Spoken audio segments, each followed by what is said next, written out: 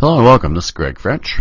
Today we're going to be talking about a utility called Netstat. This is a utility that is a part of Windows. We're going to show you how to start it up and give you some more information about it. Before we get started, I want to draw your attention to computerrepairtrainingplus.com. This is a website that we've set up. It has some additional resources that you might find helpful. Let's get started. Learning objectives. We're going to learn how to monitor our connections using Netstat. Netstat will show you if you have any TCP or UDP connections. This can be very helpful if your computer is running a little bit slow and you've got some processes running, you're not sure what they are. You might use Netstat to see if you have some connections to the network or the internet, and then you might do some investigation to find out what these processes are. We're going to learn that there's some Netstat commands that we're going to use, or switches, A, N, and O. We're going to tell you a little bit about those, and we're going to learn how to monitor the PIDs. These are the process identifiers. When we find things we're going to use the process identifiers, these PIDs, to determine just what processes those are. First screen here.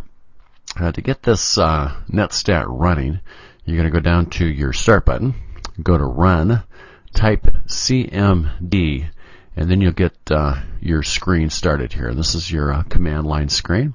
And then to get Netstat started, we'll type in Netstat, S-T-A-T, just one word, space dash A-N-O, and then press Enter. You should get a screen like this that shows that if you're not connected to the internet, don't have any browsers open, you should get something like this that shows everything is just listening. There is no established connections. Over here in this column, you'll see these are the PIDs, and we'll talk about those in a minute. Now, if you don't have any processes running, you can hit Control-Alt-Delete. This will bring up your task manager. And you can verify that you don't have anything running. You can look up here at your CPU usage. If it's at 0, you can be assured that there's really no processes running. That's pretty much what you want to see when your computer is just sitting idle. If, again, you have a lot of processes running, you might want to investigate that to find out what those are.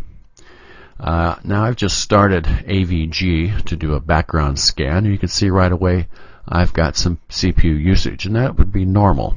And again, as long as you know what's running, you don't really have a problem. And we can run over to look over the processes here, go in the Processes tab, and we can come down here and we can see that, hey, we've got AVG running, and it's using about 54% of our CPU. So that looks okay. We could also see that there's a PID associated with that. Now, if you don't have your PID column set here, you can go up here into your tab and set that column so that you can see the PIDs. Now here I started up Internet Explorer, and Internet Explorer is listed here along with the PID. Now this PID is 1492, and if I come over here to my Netstat, I should see on the side here I've got a bunch of 1492s as processes, and you notice here that they're all established. So I have a lot of TCP connections with my Internet Explorer, and that would be normal. Now, as long as I'm running a browser or something that's going to be connecting to the internet, I should see some established connections. But the problem you don't want to have is if you have some established connections and you don't know what those services are or what those processes are. You can come over here again and find the PID and go back to your task manager and determine just what those processes are. If there's something you don't recognize, I would use a Google search and see if you can find some more information using Google. You don't want to have viruses or worms or any other service that is connecting to the internet that's dragging down your system and possibly sending personal information off to the internet, who knows where. In review, Netstat, a nice utility to monitor network connections, to make sure you don't have any processes or worms or anything connecting to the network that shouldn't be connected. The commands we used, A, N, and 0, these were going to give us the TCP, UDP connections along with any PIDs or processes that we could identify. And that was the PIDs, your process identifiers. For activities, I want you to start Netstat and monitor your network connections. You should have no established connections. Then I want you to go ahead and start IE, Internet Explorer, Firefox, and also AVG. And I want you to see the appropriate PIDs that will be associated with those programs. I want you to be able to identify them using your task manager.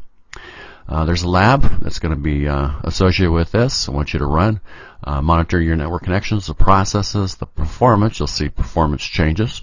You'll see CPU usage and other applications that are starting up taking some of that CPU. Resource requirements, I want you to go ahead and answer the review questions that are associated with this lab and then turn those in. That's it for now. Thank you very much for your time.